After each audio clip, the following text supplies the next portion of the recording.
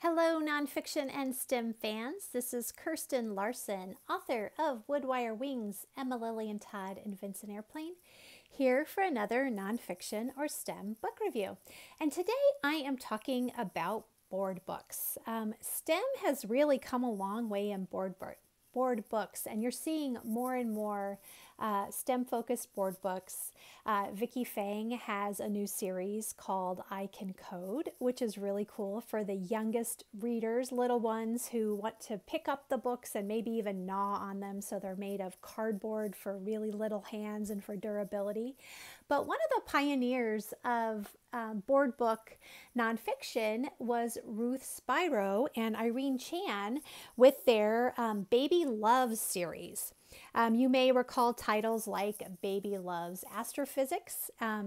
It's a really fun series, and actually I would say as an adult reader, as a parent or grandparent or an uncle or aunt, you're going to learn a lot when you read a little one these books.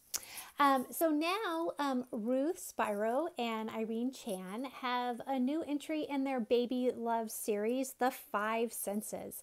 So today I want to talk a little bit about Baby Love Smell.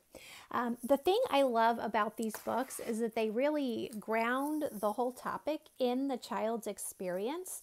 So this book starts with a baby going to the market as they probably would with a parent or a guardian, and experiencing all the sights and smells, especially the smell of freshly baked bread.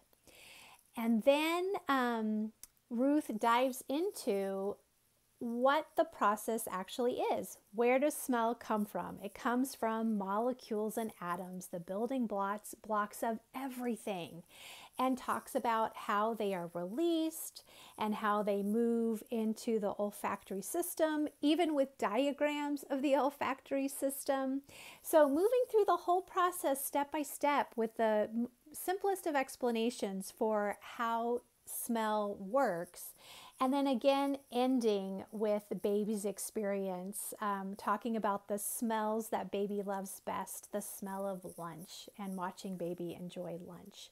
So for the youngest readers and for the adults who are reading to little ones, these are great books for learning about how different STEM topics actually work, with very simple, easy to understand explanations, fantastic illustrations from Irene Chan, but definitely all told in a kid-friendly way. So I highly recommend the Baby Love Senses series. This one I looked at today was Baby Love Smell.